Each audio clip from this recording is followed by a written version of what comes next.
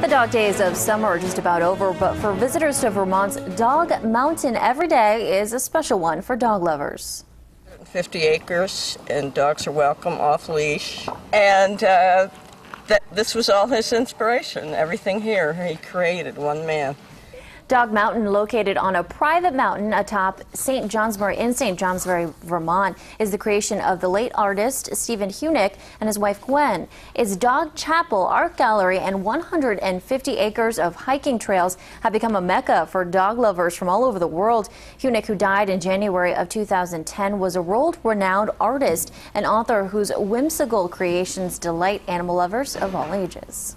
It's all the work of my late husband, Stephen Hunick, who was just an incredibly talented person. He did sculpture, woodcuts, paintings, jewelry. He built the buildings here, and obviously he loved dogs. Gwen Hunick also told 22 News she hopes to create a Dog Mountain Foundation to help preserve Dog Mountain for future generations of canine lovers. And for more information about Dog Mountain, you can log on to our website, wwlp.com.